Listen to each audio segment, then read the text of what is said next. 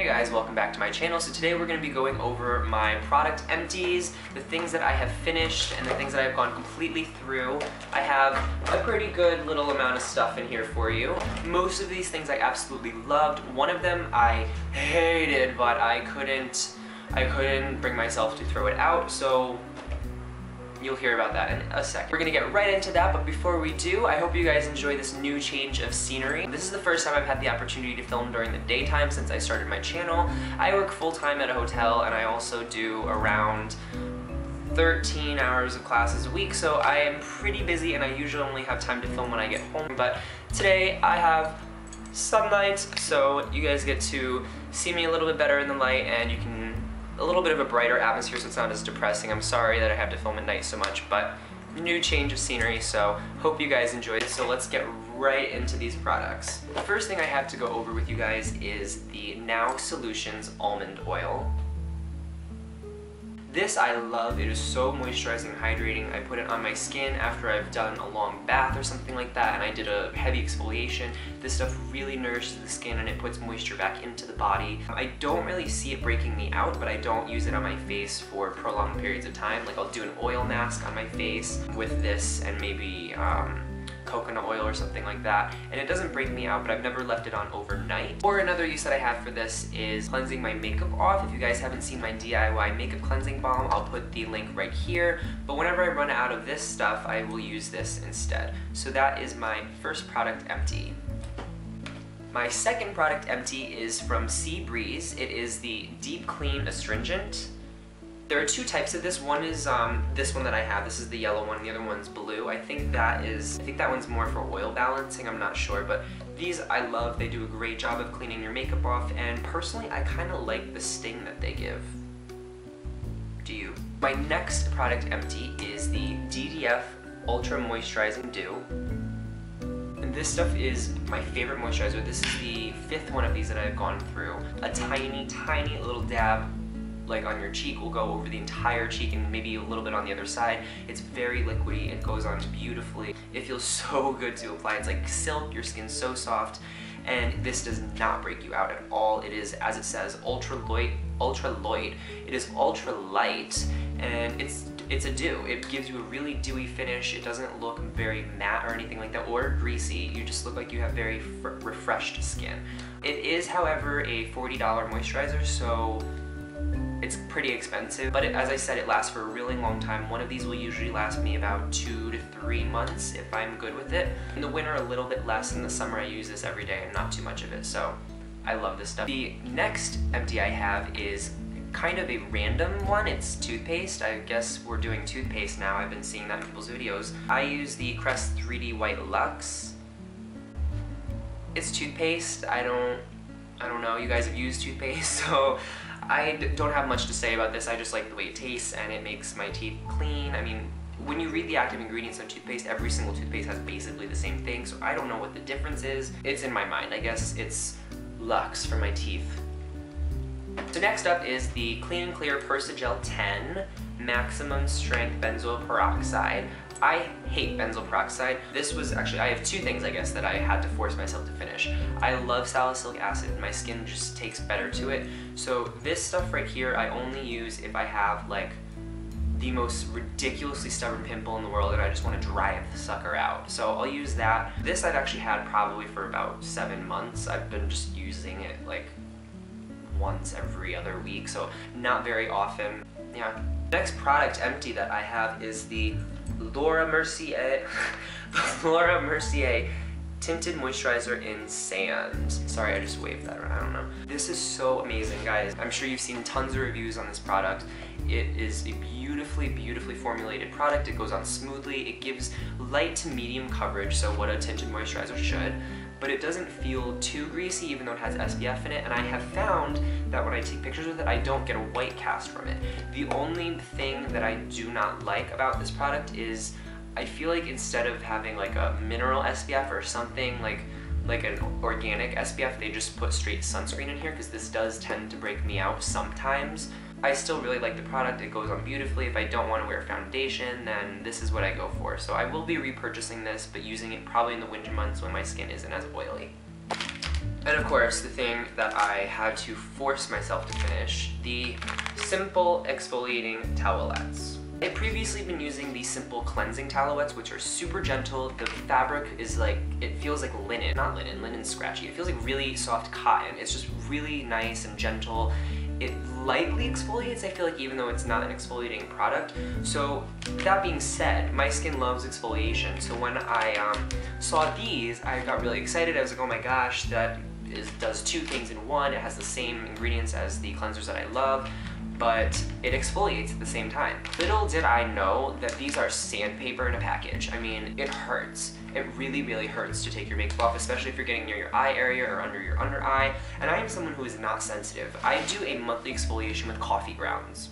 Yeah, I mean, my skin can take a lot, but these are just incredibly uncomfortable. They do not feel nice. When you go down your neck to cleanse your neck, it exfoliates. Yes, it does do what it says, but it's not comfortable. So these, I just couldn't stand to just throw them out, and I hate returning things, so I forced myself to finish them, but I will not be repurchasing. I went straight back to the regular cleansing wipes. This is another beauty empty that I went through. I've had this for a very long time, actually. I got this through Birchbox points, so thanks, Birchbox. This is the Dr. Jart Pore Penetrator.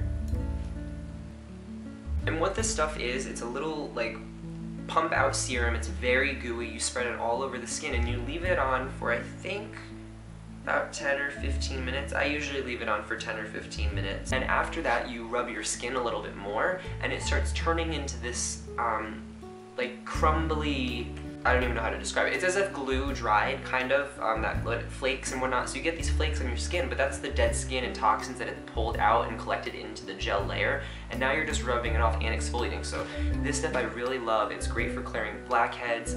It is quite expensive if you don't get it with points like I did. That was the only reason I got it. It's a tiny little thing too. So there are other products out there that I've seen that do the same thing. So if you guys don't want to spend the money, I wouldn't. It's a fabulous product, but again, there are things that I have found that do the same thing or better, but I still really liked this and yeah, I finished it. The next thing that I finished was the Sugar Lip Therapy. I was really sad when I finished this because it is a $30 chapstick, and I know that sounds stupid, but I have the most severely chapped lips of all time. I always have. I picked this up. I'd seen a lot of reviews on it. I think Tiffany D talked about it once in Fleur, and I know Ingrid has talked about it, so that is why I picked this up. Thank you guys for the recommendation. I really, really love this stuff. I don't know if I repurchased it simply because I did go through it pretty quickly, and it's $30 for chapstick, but it's still in the back of my mind. If I am ever in Sephora again and I have points, I might get it. Next beauty empty is one of the things I hate purchasing. It is setting spray. I hate buying setting spray because you go through it so quickly. It's quite expensive if you want a good one. I've tried the NYX and the e.l.f. one, and it really, honestly, it does not compare to the Skindinavia. I'm pretty sure they're Skindinavia setting spray and Urban Decay, the oil control, the setting spray sprays are formulated by the same person, but this I prefer. It doesn't feel sticky. I find that sometimes the all-nighter or the D-Slick, that's what it's called. The D-Slick, I feel like that can sometimes be a little sticky. This is really light. It feels like a water mist on your face, and it really holds the makeup in beautifully. And it's a little bit cheaper too. So if you guys are looking for a good setting spray, don't go with the D-Slick or the oil control one or the chill spray. This is much more affordable and it does the exact same thing. So guys, my third to last product, I know we're getting close, I'm sorry this has been so long, is the Vasanti Brighten Up Enzymatic Face Rejuvenator. So this is a micro exfoliation cleanser. It's very, very fine. So when you first put it on, you almost like, wait, it's not doing anything, but once it thins out and then you start rubbing, oh, it's the nicest exfoliation. It's so fine, it's amazing. The product, unfortunately, is extremely expensive. This I got as a sample in Birchbox, I believe, so thank you, Birchbox, because you just introduced me to something that I now will have to forever spend so much money on. I believe it's like $40 to $50, the full size of this, and because I loved it so much, of course, I will be repurchasing the full size. Thanks, Birchbox. The second to last product that I'm going to be talking to you guys about today is a face highlighter. It is the L'Oreal Magic Lumi. I'm sure you guys have seen me use this in one of my Get Ready With Me's or in my dramatic eye look for 2 I Look Mondays ago. This thing I love. It is so smooth. It goes on really creamy and blends beautifully. I have tried the YSL Touche Éclat. I have tried I got a sample of the MAC, the similar one from MAC, the Prep and Prime Highlighting Concealing Pen. Don't like it. This is so much better. I don't know what it is. L'Oreal just hits the mark with face products, and I find that is very true for their concealers especially. They're great. And if you guys don't want to spend I think it's $43 in the Touche Éclat, this is a great alternative. Really like this, and come on, rose gold packaging, please. So the last and final product, guys, thank you for bearing with me for this whole video, is the Beauty Cleanser Solid. So what this is a beauty blender product. It's for your beauty blender and it cleans it. They do have a liquid one as well, and I've heard actually pretty bad things about that. I've heard that it doesn't do too good of a job. It doesn't even clear your eye makeup off, or you're not supposed to do that. I mean, your brushes, it doesn't really do that. This stuff works so good. It's a little bar of soap and you squish your brushes around and you clean them. It does an amazing job. Your beauty blender as well, you just kind of mush it in there to get all the soap in the sponge, and you just squish it around like this for a little bit, and then you wring all the water out, and it's perfectly clean. It's amazing. However, it is stupid expensive for a bar of soap. It's $15.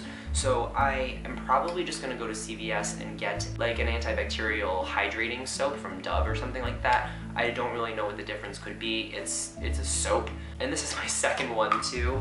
I got convinced into buying 2 of them. It does a really great job. So if you aren't comfortable maybe using soap for your body and you want something specifically formulated for your brushes, then sure, go ahead, spend the $15, but honestly, a lot of people clean their brushes with dishwash soap and olive oil, so take everything with a grain of salt, you know? So guys, I hope you enjoyed watching that video. I really liked going over the things that I have finished and liked with you, and that one thing that I absolutely hated and would not recommend to anyone, so don't buy it. But aside from that, again, thank you for watching, and if you guys have not already seen my last video, which was the beauty scenario tag, I'll put it right here. My new friend on YouTube, Jonathan Curtis, tagged me in it. It was so much fun to do, and yeah, I will catch you guys later for next I Look Monday and next Thursday's video, which I don't know what it's gonna be yet. So if you guys have any recommendations, let me know in the comment bar down below, and I will catch you guys later.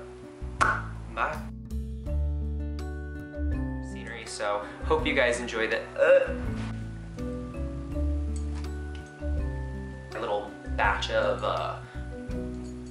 the next are you recording?